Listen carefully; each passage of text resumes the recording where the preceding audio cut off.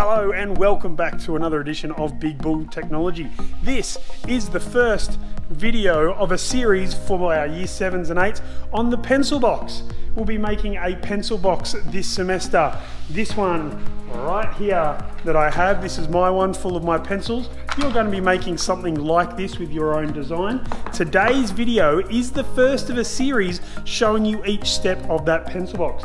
Today, I'm going to show you how to go from this to this, and you're marking out that you need to have with all the sizes and all the measurements that you need exactly on how to do this. So let's get going.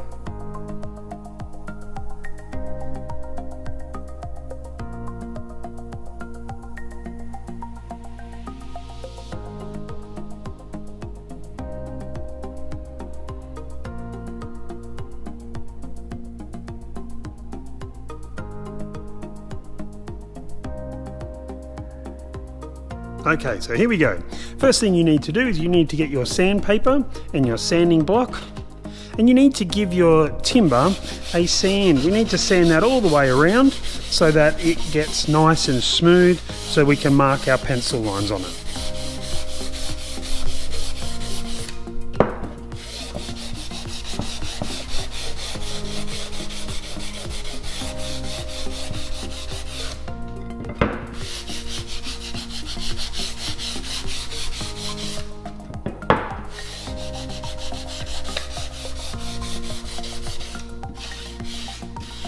Now I'm just sanding the edges here, those corners, just to make them so they're not sharp. We're not going to get any splinters.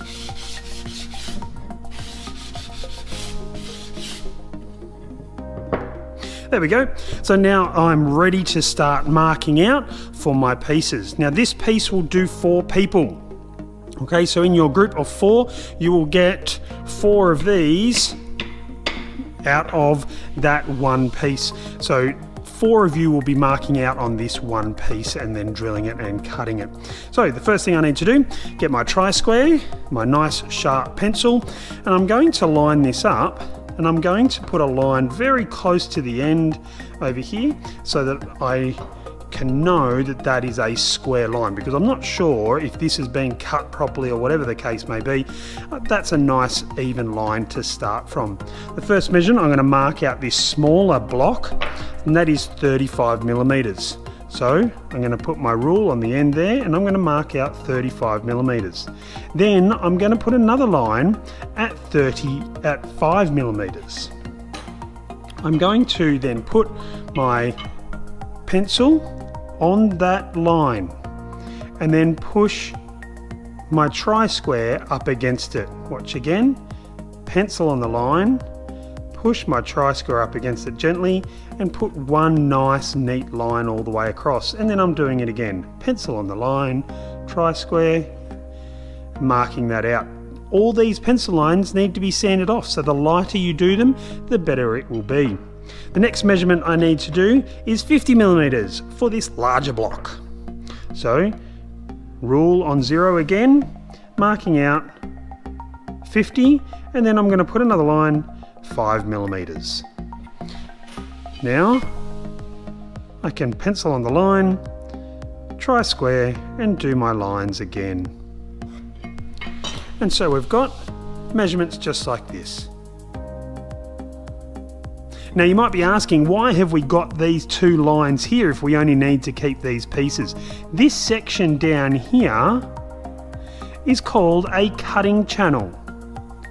And that's where we cut with our tenon saw all the way down through that middle there.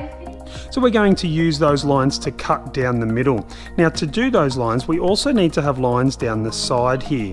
So I'm going to put my tri-square on the side here like this. I'm going to put my pencil in line with where it was, and I'm going to do those lines on the side as well.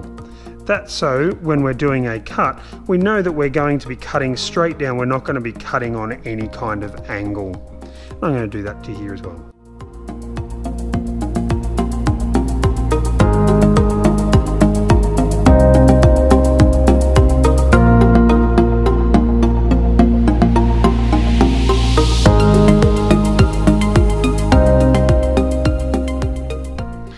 Now this is one person's job has finished. Once you've done that, put your name on it so you know which one is yours.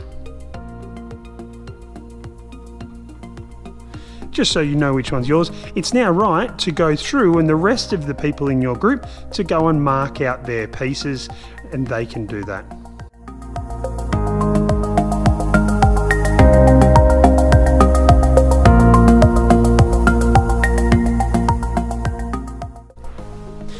And there we have it. There is 4 people. 1, 2, 3, and 4. Already marked out and all really good to go over and check, because a good tradesman always checks their measurements to make sure all their measurements are right. So maybe get a friend to go over that for you, to check your measurements as you go. You've got to evaluate each step that you do, because you'd hate to get to this step and this one here is wrong, so you've got to sand all these off and start all over again. Now, if you were to accidentally do some lines that were wrong, that's no worries at all. All you've got to do is get your sandpaper